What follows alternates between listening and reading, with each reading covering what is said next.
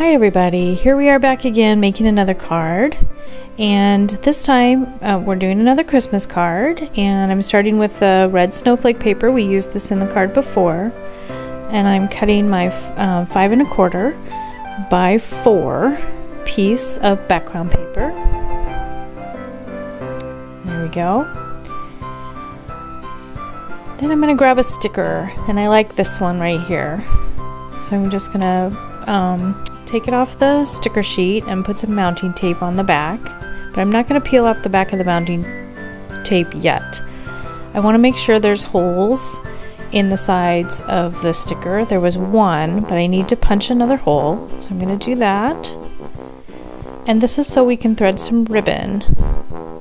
But before we do the ribbon, I kind of think this card needs just a little bit more on the front. I like this, but I think it needs something else.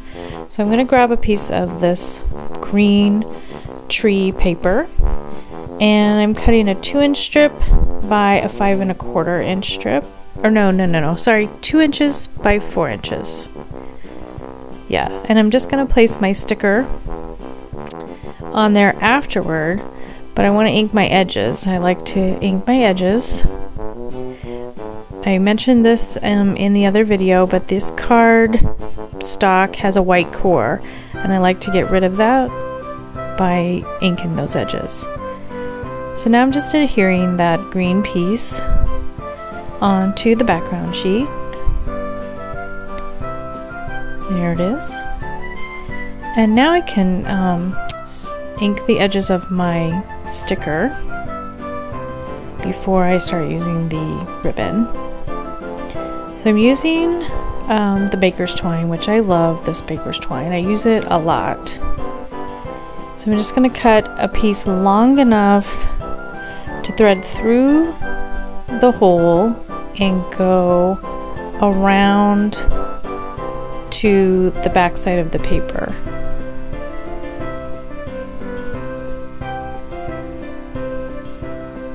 Just like that. So I'm going to mount this down because it's so much easier to work with these strings and ribbons when the piece is actually set. So now I just need a smaller piece of ribbon to go in the other hole, and that'll wrap around the other side of the card. Now what I do with these ribbons is I turn the paper over, get them positioned right,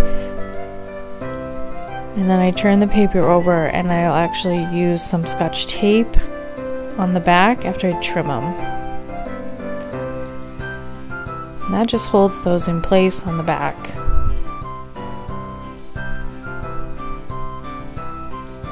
And do the other side.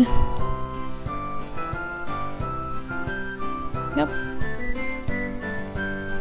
Now I'm going to fold my 8 1/2 by 5 1/2 piece of white card base. And I'm going to adhere this background piece onto the white base, and it's just going to have a little border around the edges.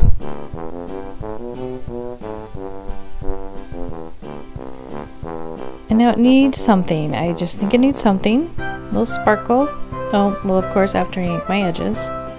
Then we're going to put on the little sparkles. And I'm going to use stickles. I love stickles. I just like to squeeze the bottle off on a piece of scrap paper just to make sure you don't get a big blob on your card when you start. Then you're just going to squeeze little dots of the sparkle. This is glitter glue. I'm just putting it on the center and the little spots on the snowflakes on the red paper. When I get that done, I have to set the card aside and let it dry for 15 minutes at least. But it turns out really cute when it dries. It's amazing, and this card does not take very long to make. Thanks for watching.